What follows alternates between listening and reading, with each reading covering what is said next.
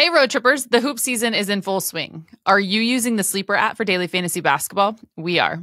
You watch and listen to the podcast, and Rich and Channing have made their Sleeper picks of the week. So get some skin in the game and start playing fantasy basketball on the Sleeper app. Turn your basketball knowledge into real money with the Sleeper app. It's the ultimate fantasy sports app that can turn game day into payday. Just download the Sleeper app and pick more or less on your favorite players. With more stats than any other fantasy app, just choose 2 or more of your favorite players from either pregame or live. It's as easy as that. Again, pick more or less from the predicted stats, and you could win up to 100 times your money if your picks win. Download and sign up on the Sleeper app today. Use our promo code Road Trippin, and you'll get up to a $100 match on your first deposit. Terms and conditions apply. See Sleeper's terms of use for details. Sleeper is currently operational in over 25 states. Check out Sleeper today.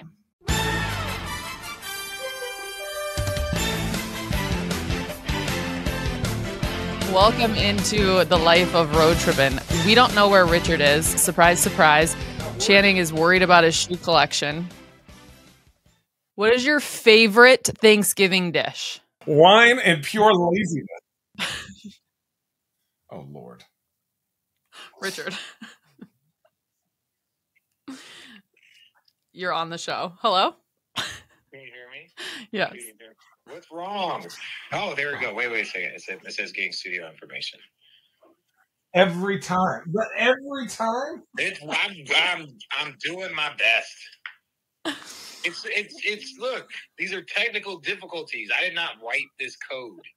Technical difficulties. You have them every week. At what point does it become the operator? Look, there's always a percentage of human error.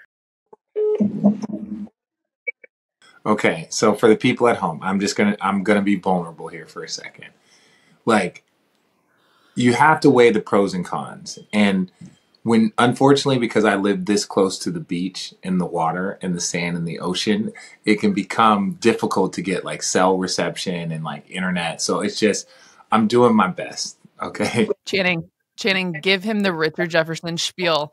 When you want to sit on your high horse and you want to talk about how great life is in perspective, he would come at you I'm just so gonna let hard. it go. Can you please? It's a week of Thanksgiving. Well, the problem is, I actually appreciate that. I'm being sarcastic. Speaking of, we're diving right in. Welcome to the Road Trippin podcast. My name is Allie. He is Channing Frye, and I don't know who the hell the guy on the right is. I think his name is Richard Jefferson, whose internet never works. Having said that, speaking of someone who takes the high road, this is going to be a quick episode. LeBron James. How impressive is it here in season 21? Can you guys give me your thoughts about what we're seeing, what we're watching? Because at some point, you got to talk about it. The problem is he doesn't need more motivation, and the more shit that people talk, the more he locks in. This man he's not making movies. He's not worried about anything else. And he like, man, I can see the end, so why don't I just go dumb hard? It's not like he's 30. He's like, man, I only got maybe a year or two. I'm going to play as much as I can, as hard as I can right now. And showing somebody like him the end means that he's not leaving anything in the tank, which is scary for the rest of the league. Or like some of these young guys like, oh, I got another year, or I'm 27, I could get here again. He's like, no, homie, we're doing this. And his team needs him to do it, which is even crazier. And my favorite part is that he's still such a petty dick. That's my favorite part. That's my favorite part. Is like, don't ever. Which part? Explain. When someone posted and he reposted on his story, it was like, LeBron field goal, LeBron assist. And he's like, I'm just trying to do my part.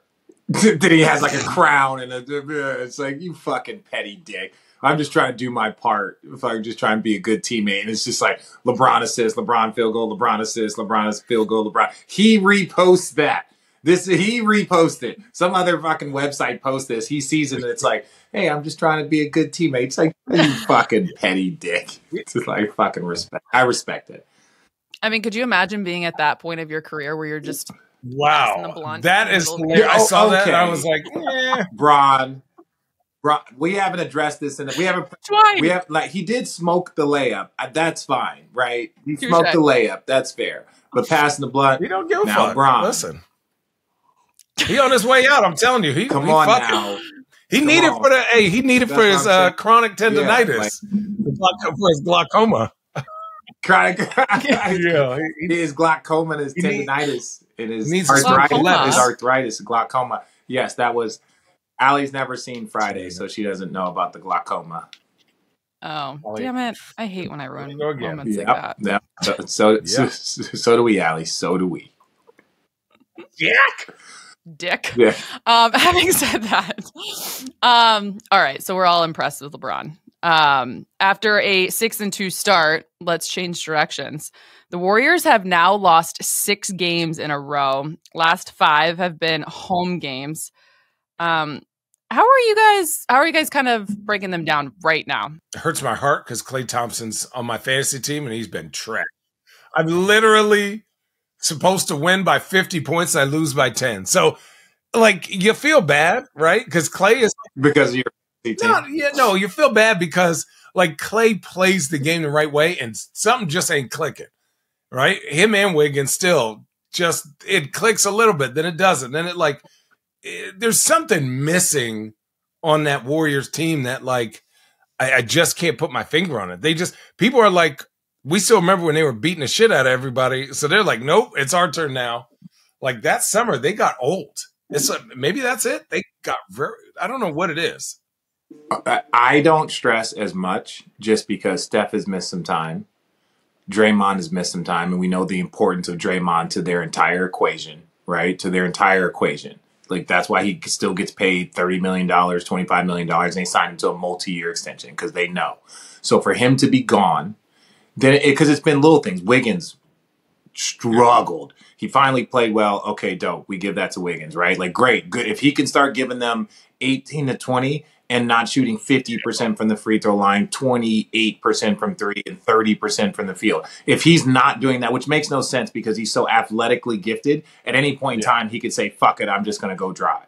Right? That's the part that's frustrating about Wiggins. So I don't worry about them. I don't. 6 in a row, Draymond's missed 3-4 games. OKC, who we know to be a very, very good team, they lose to in overtime, and like Chet is fucking balling out. So it's like, Draymond would, if they're healthy, even if they're not playing great, I feel like they win that game. The Warriors, the Warriors win the game. So it's like, yeah, this is a tough moment. They just got to stay together. I think they're still a top 4 team. I think if they're healthy, and Klay, if Wiggins can get back to 15, if that's a lot of ifs, Richard. That's a lot of ifs. Hear me out. Hear me out. If Wiggins doesn't have to get to all-star form, but if he can get to 15 a game on respectable shooting, if Klay can get back to 35 to 40% from 3, which we believe will happen over a long sample size, right? We believe that. Like, he's off to a tough start. He's fucking old. That type of shit happens, right? You don't come out the gates unless you're fucking LeBron James, right? Everybody else can have some shit. So that's all. And Klay's got off to slow starts the last couple years. So I'm not as stressed. It was just there's more heightened because there's no Jordan Poole. Like, Draymond's been out and all this, and Wiggins has been playing like fucking shit. So it was like now everyone has a spotlight on them because there's so many of them struggling in the early going. Obviously, you had your fun with the whole Draymond situation. We recorded before that happened last week with Rudy Gobert and that incident. What was kind of your thoughts and how does he kind of I don't know if recovers the word. They're making fun of him on SNL. Like, he's a pop culture villain. He doesn't. There's no. So we just move on like it didn't We happen. just move on. It is what it is. We just move on. No, he just, the biggest thing, honestly, it was like, all right, that's Draymond being Draymond. And the NBA's like, all right, enough of that, right? But my thing is, the biggest thing is, and the Timberwolves are good, everyone saw it was because Cat had a chance to hemp Draymond up, right? Anthony Edwards had a chance to hemp Draymond up. And they all just let Rudy get choked out. And you were just like, come on. No, but they're like, come on, man. No, but this is my thing, though, is that you could have got him off him. What would you guys have done? No.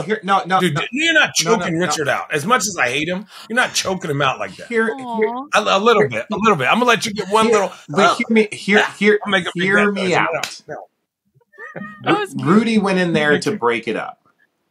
Draymond went in there. Draymond went in there. He'd been waiting. Draymond had been waiting, so he went in there to escalate. And so even Rudy is like, Rudy doesn't know what's going on. Right? Rudy's like, what the hell? The reason why he had to keep dragging him is because if Rudy got his footing and was able to stand up and be like, what are you doing, little fella? Right? So like Yeah. that's what I'm saying. So it's like when I watch that, this is what I'm going to say about it. At first, Steve Kerr was defending Draymond as typically they do in the Golden State, because they have to, because he's one of those people that if you don't defend him, then he feels like everyone's against him. So they try and rally around him and insulate him. And Steve Kerr does a good job, even with some of his challenges. And so he tries to like show Draymond that he has his back because he's that emotional guy. After the thing, he was trying to defend Draymond after the initial incident. But something happened where Steve Kerr changed his tune very quickly and was like, it was a bad look for the league. That was an unsafe thing. And Draymond, they weren't appealing the suspension. Steve Kerr changed his tune. Yeah. So Do you see the video? What do you mean? Is that could it be as simple as he just saw the No, video? no. He was there. He was telling Draymond, but it was more like post game. I don't know. He watched the video a million times, right? Before and again, at halftime, he probably watched the video. My point is that there was a message maybe from the league that was sent to the Warriors. It's like, don't you dare try and defend this. Don't you dare. This is because it is. It's a bad look for the league. It's a bad look for the players. One of the things about the association is the National Basketball Association. That means we are all associated. That means the minute one person does something, it is all directly we're all directly affected by it, right? And so something got to Steve, where Steve was like, that was inappropriate. Draymond was out of line. It was dangerous. And he said it was a bad look for the league. It was a bad look for blah, blah, blah. And, Draymond has to learn from this and we'll move on. That's a very different statement than what Steve Kerr typically has given in response to Draymond over multiple years. To just say he was flat out wrong. We know that. He knows that. Like, I thought Draymond's little podcast afterwards was very hilarious. He was like, yeah, I saw a chance. I took it. I'm like, damn. All right, well, keep it real. He didn't run from it. But can we have some honest conversations here? Yes. I thought all of our conversations were honest. No. The problem with some of that, and you guys know I love Draymond. Like, right, totally. We have defended Draymond on this podcast. But y'all remember there was an incident maybe in a public place with a former cat. Yeah. And that's what I'm saying. It's like sometimes the energy that's on the court won't be the same energy you have when you see people in public. And that's my thing. If you're not going to behave like this, like if you're not going to behave like that at all times, like if you're not a tough guy at all times, like, and I'm not talking about the energy and the intenseness and this, but this is where I talk about some guys will do things because they are insulated versus when things happen. Oh, if I see you in the streets, and what are we talking about, Richard? Talking about, and that was a very different moment. That's very different. Yeah, let's have an honest conversation, Richard. Look, I'm just saying there are reported incidents of people catching other people in spaces, and it's like, oh, we want to talk tough now. Yeah. We want to talk tough now. And apparently the answer was no. The answer was no. I do not want to talk tough right now. But that happens with lots of people. It's like what your persona is on the court back in the day in the 90s would have to be your persona off the court too at all times. I dare all of you to go search who that individual was because they were not sleeping. Having said that, guys, who are your sleeper picks? We're going to dive right into that. Each of you give the audience a player you think is primed to go off this week and score more than their sleeper projections. Who do you got? Okay, I'm going deep. I'm going to go deep in the NBA bag. Only because I've watched the last two games. Keontae George. He's the starting point guard. He's a rookie for Utah. The kid is very good. And when we got to talk to their coach, they were like, yo, he's good. And Utah went toe-to-toe with Phoenix. 2 games, right? Lost in overtime. They're giving him the ball. He's starting after like 5 games. Like, he's one of those guys that I was thinking Jordan Clarkson, but Jordan's been getting buckets, so I imagine his numbers are going to be high. But those guys, Jordan Clarkson, Lowry, they like playing with the kid. And I'm going to say him. I'm going to go a random. I think he's going to make all rookie team. And I think his numbers are going to boost because he just started starting. Jordan Hawkins. Oh, now he's switching it up. That's a great pick. Jordan Hawkins. Yeah. Ooh, He got from a the Pelicans. strap. Yeah. Oh, dog. It is crazy. Flamethrower. He's coming off just strap. Yeah, What? yeah. And it's once you get that confidence and they're like, hey, son, this is what you do. If they see any daylight, that is in the NBA, you could be a very good shooter in college in this. If you get to the NBA and you have that type of like flamethrower, you will get the most confidence boost you've ever shooted every especially when you're playing with guys like every Zion and Brandon Ingram who drives it all and needs space. They're like, we need you. We need to play 4-on-4. If we can play 4-on-4 or 3-on-3, we will win this game 90% of the time. Hot, yeah. This is a great Thompson. Hawkins, when he punched, Lively, George, Thompson. Yeah, when he punched on Clint Capella, I was like, holy crap. Yeah.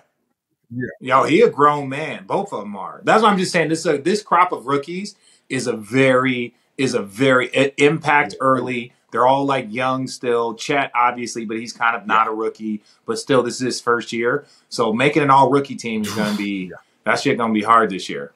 Crop dusting. What you know about crops, Richard? Well done. I'm proud of both of you for those picks. Hey, road trippers, the hoop season is in full swing. Are you using the Sleeper app for daily fantasy basketball? We are. You watch and listen to the podcast, and Rich and Channing have made their sleeper picks of the week. So get some skin in the game and start playing fantasy basketball on the Sleeper app. Turn your basketball knowledge into real money with the Sleeper app. It's the ultimate fantasy sports app that can turn game day into payday. Just download the Sleeper app and pick more or less on your favorite players. With more stats than any other fantasy app, just choose 2 or more of your favorite players from either pregame or live. It's as easy as that. Again, pick more or less from the predicted stats, and you could win up to 100 times your money if your picks win. Download and sign up on the Sleeper app today. Use our promo code Road Trippin, and you'll get up to a $100 match on your first deposit. Terms and conditions apply. See Sleeper's terms of use for details. Sleeper is currently operational in over 25 states. Check out Sleeper today. Steph Curry makes you believe you can do anything, and the Curry 11s are specifically designed with ultimate bounce, grip, and stability to allow everyone to do their thing. New generations of ball players are coming up and showing the basketball world that the old rules do not apply. The future is exciting, fast, positive, and hungry. This NBA season, rock with your favorite player and rep his shoes on and off the court. The Curry 11s are perfect for both the committed and casual ballers. The UA Warp Tech makes the shoe feel like it was designed for your feet, locked in no matter what you do on the court. Stop in your tracks with dual density UA, flow, cushioning, and traction. It's an emergency brake you don't even notice. Steph's 11th signature shoe steps into the second decade of his sneaker career, pulling colorway inspiration from the wonders of a positive and modernized future on and off the court. Take these kicks with you when you leave the scrimmage and rep Under Armour wherever you go. So do your thing. Change the game. The Curry 11 Future Curry is available now at currybrand.com. Hungry road trippers, this holiday season, you might be looking for nutritious, convenient meals to keep you energized on jam-packed days. Factor, America's #1 ready-to-eat meal kit, can help you fuel up fast for breakfast, lunch, and dinner with chef-prepared, dietitian-approved, and ready-to-eat meals delivered straight to your door. You'll save time, eat well, and stay on track with your healthy lifestyle, all while tackling your holiday to-do lists. For our meal kits, Richard Channing and myself all receive Factor's Calorie Smart portion meals. They average about 550 calories per serving. We're all busy as ever with the basketball season in full swing, so it's nice to know we can prepare a delicious and nutritious ready-to-eat meal in less than 2 minutes. Plus, I needed an extra boost to support my wellness goals this holiday season, so I opted to try Factor's Protein Plus meals. This added 30 grams of protein or more per serving. The meals are delicious. So what are you waiting for, road trippers? Head to factormeals.com/roadtrippin50 and use our promo code roadtrippin50 to get 50% off. That's promo code roadtrippin50 at factor.com/roadtrippin50 to get 50% off today. What was one of the more crazy things? What was one of the more, I don't know. Give me something that stood out to you and kind of sat with you over the last week in the NBA. That how the league moves on. How the league can move on without anybody. John Morant, one of the best players in the world. His name has not been mentioned. And let me say this. The media has purposefully not mentioned his name to a certain degree where it's like, hey, let him and his team like process this suspension. Let's no lie. But it's like he had a signature shoe. He was tops of the league. He was the face.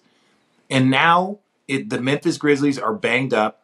I just saw Marcus Smart is out. Their team is just awful, right? Like they're fighting hard, but it's just a lot. So you just think about like when everyone thinks like you have a right and like you get a sense of entitlement, like the ratings are through the roof, everything is crazy. So it's just like hopefully this is like a humbling moment, not just for him, but just for other players that get so like, I am this person. It's like the league is going to move on quickly. How quickly the league went from Memphis being the team that, you know, people thought was the team of the future to they are gone, not talked about, their star player, nothing, everything. Just like Memphis never happened. Like Memphis has not been the dominant team in the Western Conference. It's disappeared in like a matter of no time. That's how fragile this shit is. And people don't appreciate it and understand it. That's the thing that kind of hit me this week. It's like, man, Memphis is so low. No nationally televised games. No one's talking about them. Like, Desmond Bain is having a career year, and everyone's like, so what? Yeah. So what? And that part is like, you don't, it's not like it's hopefully the lesson is learned by not just him, but just guys around the league that, man, this league does not care about you. It is a business still. You need to maximize the platform and then you're good. But if you walk around like, oh, I'm entitled to anything, they will not miss you. They don't, they won't. And you know that they feel it inside the organization to an extent. And I mean this from a respectful place. But for example, the refs, the situation, it happens to a lot of guys, a lot of teams, et cetera. But when Taylor Jenkins goes off the way he does, he makes it very clear that there's only one time ever else in his career he's done such a thing. But you just know that frustration, all of that is just kind of piling up inside of there. It's a great point that you're making. Yeah. Mine is, I think coaching is making a bigger effect on teams now than I think in the past. I think in this way, you look at Joel Embiid, who won an MVP last year. He's by far and away better this year than he ever has been.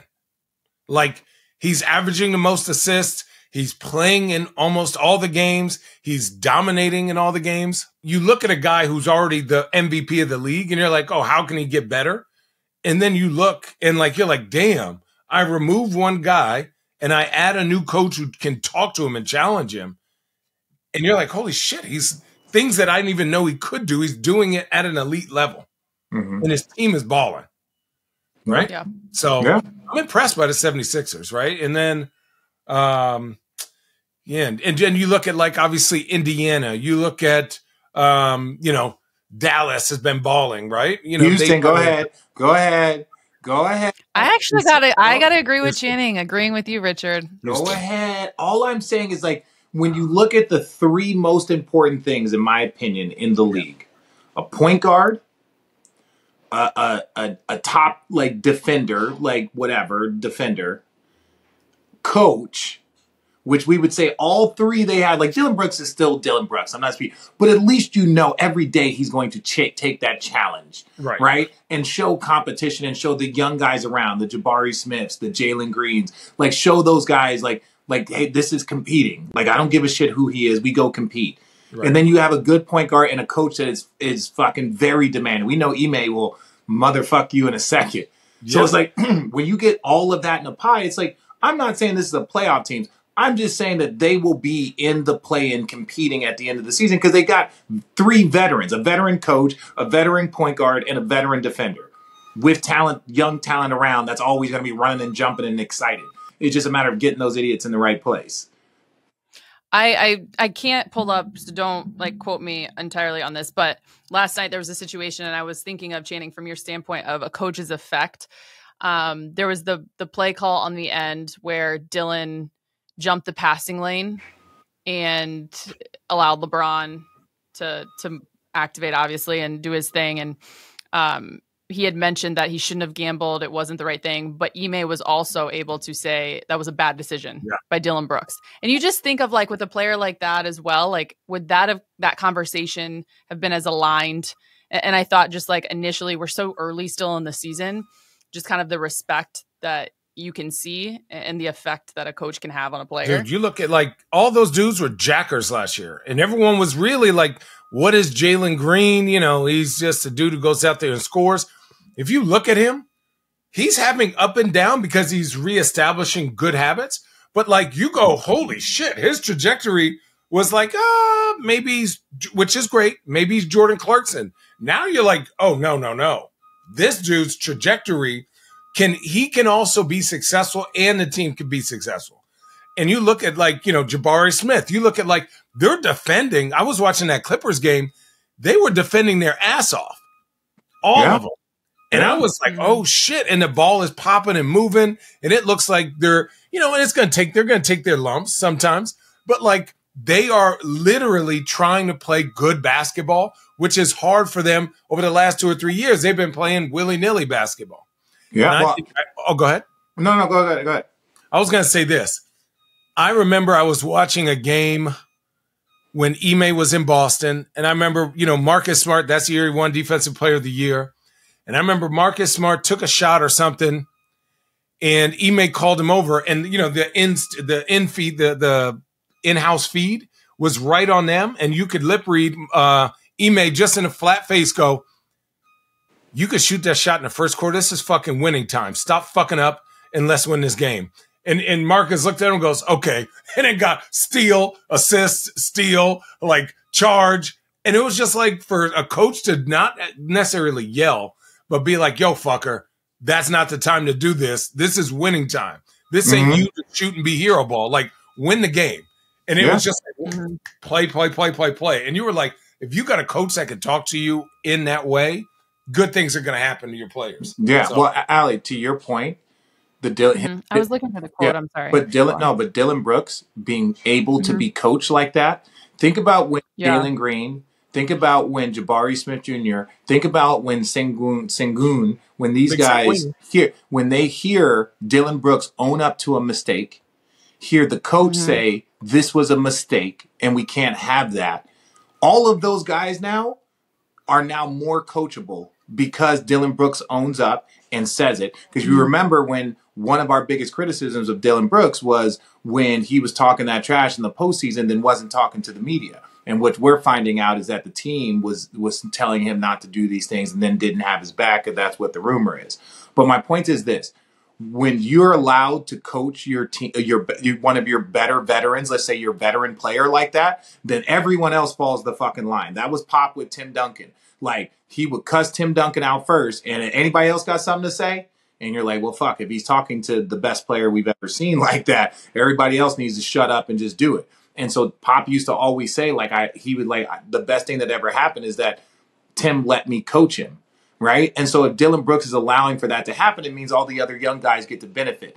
That's where I thought, in my opinion, back in the 2-3 months ago, where I thought Houston would have a good jump, because we've seen Ime coach young stars before and have success. Now, those guys are further along, but he knows how to do the progression, in my opinion.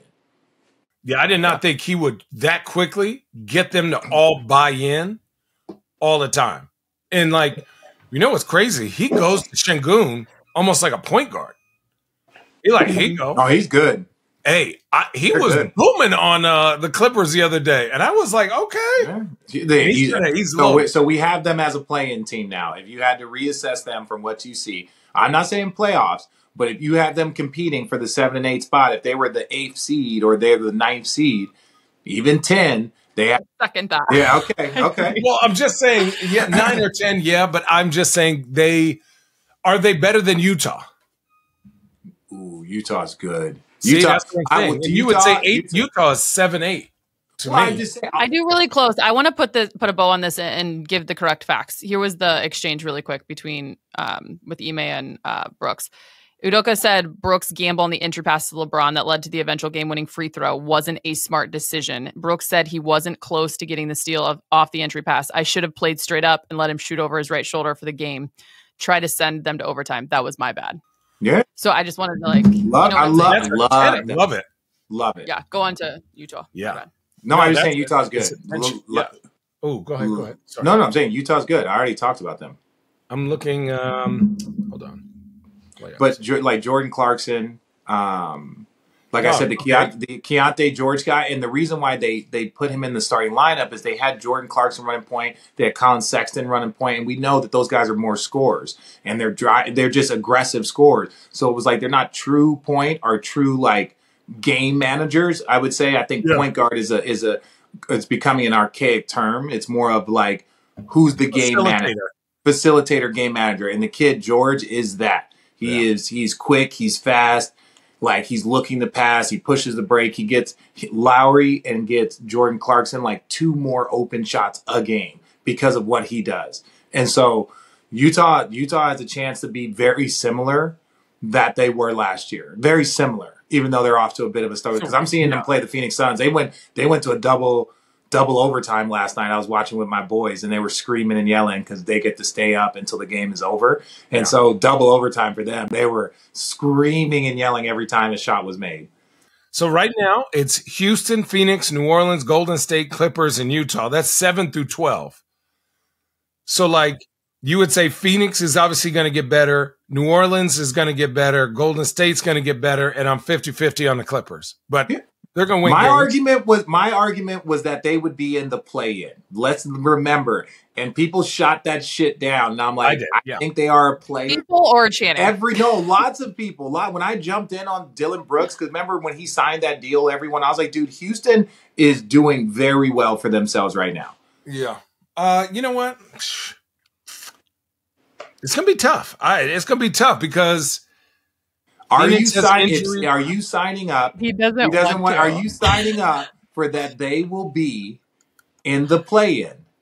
I got to say, there might be, yes, because they'll be tough. Just stop fighting it, Change. Just let it happen. He says, I got to say, they might be. Just let it happen. Just let it happen. No, I don't want to let it happen. Relax and let it happen. Relax and let it happen. All right. It is Thanksgiving week. We're going to wrap up this episode. So happy Thanksgiving to all of our viewers and our listeners. We appreciate you. We're thankful for you. Yes, very thankful. Play on those words. But we're going to end with this. Truth or trash? Cranberry sauce needs to be out of a can. Trash. Whoa. Cranberry, disgusting. I don't care. Cranberry sauce, not just beets are fucking are you disgusting. A geriatric fuck? No, beets are not allowed in my house. Cranberry sauce, yes. Perfectly fine with a little bit of because some of y'all be having dry ass fucking turkey. And so, like, you need that is the worst. Yeah, you need some and if I'm brine your turkey, ladies and gentlemen. If I'm gonna the fucking your dry ass fucking turkey, then I need a little bit of cranberry sauce, so I'm not. Can it be my mouth is already gonna be cotton mouth. I can't eat some dry ass turkey too. Dog, no. But it's another edition of Road Trippin'.